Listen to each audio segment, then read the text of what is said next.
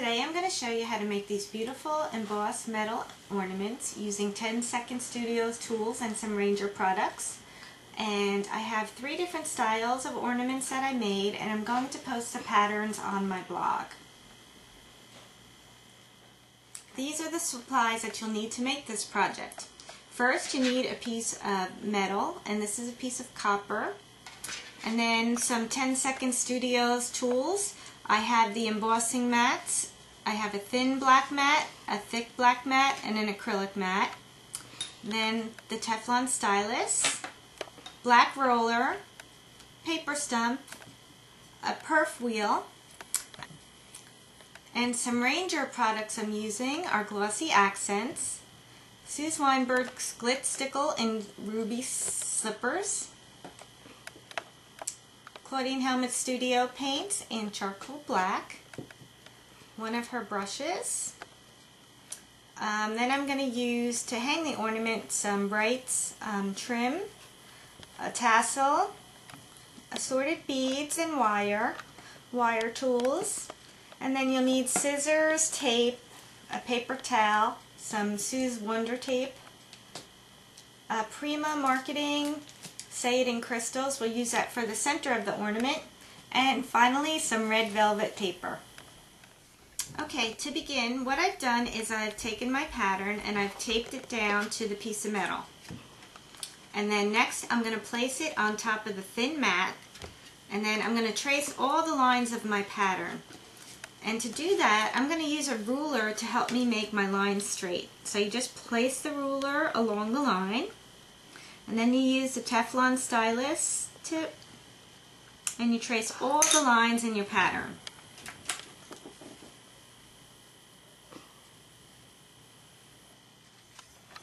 Okay, now once you finish, you might want to just check the back to make sure that you got everything okay. And then next step is to take off the pattern.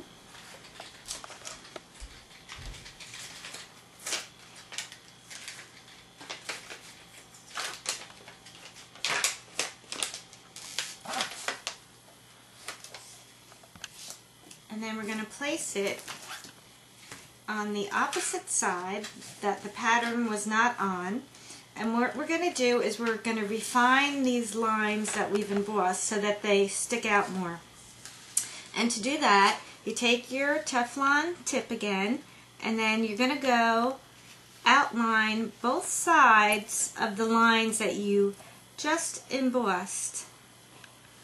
And you're going to do that for every line on your star until you've done the whole thing. Okay, once you're finished, it looks like this. And another thing I wanted to mention, I'm using tools that are older, so the tools that are available now may look a little different than what you would get, but it's still the same thing, just so that you know that.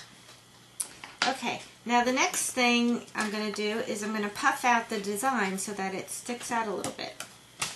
And to do that, we use the thicker black mat, and then you're going to turn it on the wrong side, the opposite of the side we just refined, and then you're just going to go in between the lines, and you're just going to kind of like color in, and then it'll puff out. And then, I don't know if you can tell on there, you can see the puffiness, and you're going to puff all of the little sections of the star.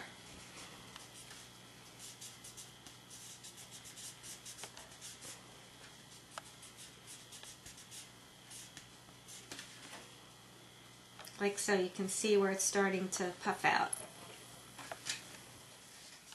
Okay, so once you've puffed the whole star, it looks like this on the wrong side. And then if you turn it over, this is what it looks like. So now, the next thing we're going to do, we're going to add a little bit interest by using one of the wheels. And this is the perf wheel. And I'm going to change mats again, and I'm going to use the thin mat, and what I'm going to do is I'm just going to outline with this wheel right here on the outside of the star. And that kind of makes the puff stick out a little bit more too.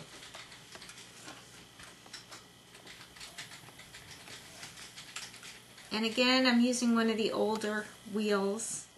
Okay, and when you're finished, it looks like this. Now, if some of your puffiness has gone astray after you've done that, you can always go back and forth and take your thick black mat again and then puff that out again. You can go back and forth as many times as you want just to make sure it's the way you like it. Okay, so that looks good. And now what I'm going to do is I'm going to go ahead and use the black roller, and I'm going to flatten out the edges around the star just to make it lay better. So we're just going to go around the whole end. Now, once you've flattened it all out, you're ready to cut it out. And I'm using Tim Holtz scissors for this. It's very easy to cut this metal. And you're just going to cut out the whole design.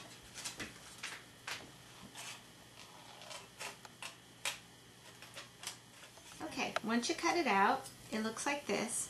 And then we're going to back the ornament with some velvet paper. So at this point, we're going to take our paper and we're going to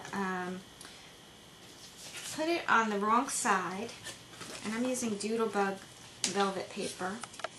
And you're going to put it on to the paper. And then you're going to take a pencil and you're going to trace it.